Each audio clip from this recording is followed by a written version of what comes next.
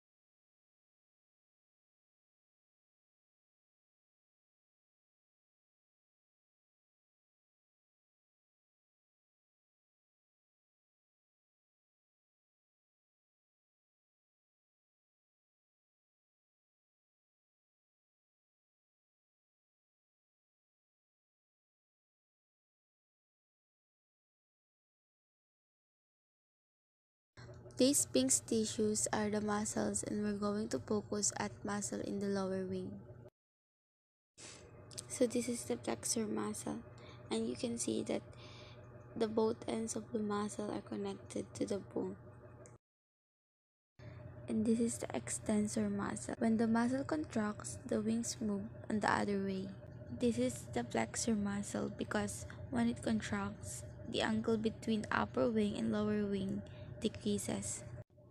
Muscles usually exist in pairs, a flexor and the extensor. Tendons connect muscle to bone and can see at each end of the muscle. Tendons bands of shiny white connective tissues that are very strong and inelastic. So I'll try to pull it to see how strong tendon is. Blood vessels look like thin red tubes and can be found between muscles. Veins or arteries is the blood vessel we can see.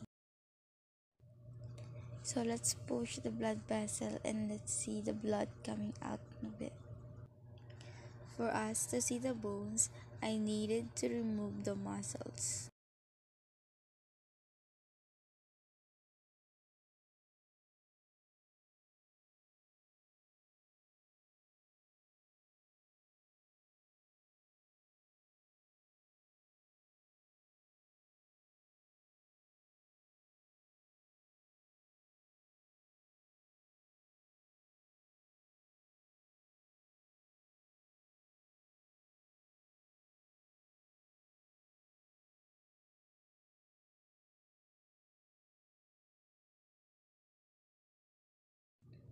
So here's the bone.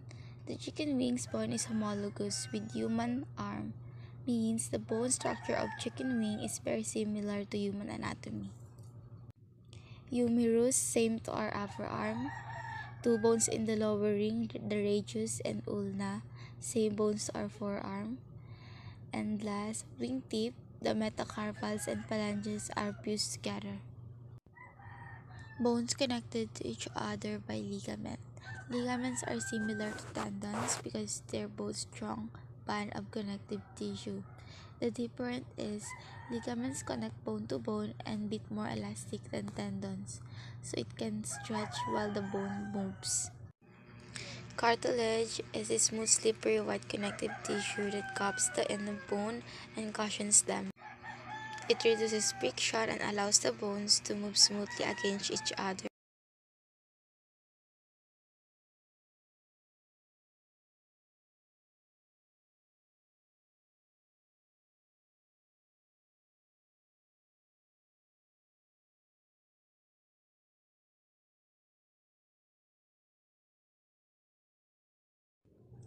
Bone is a very hard tissue made of a framework of protein and mineral calcium to keep the framework hard and strong. It's a living, growing connective tissue, has its own blood vessels, and breaks down old tissue and creates new tissue.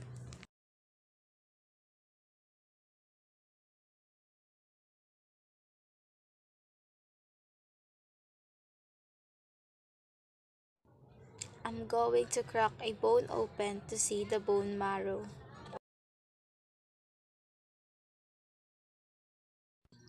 Inside the bone marrow is a spongy red tissue and produces red blood cells, also white blood cells.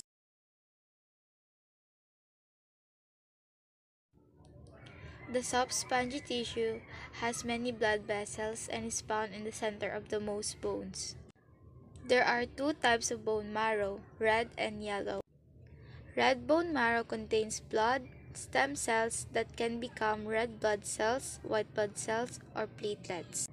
Yellow bone marrow is made mostly of fat and contains stem cells that can become cartilage, fat, or bone cells. The absence of bone marrow can be fatal since it's an essential part of our body.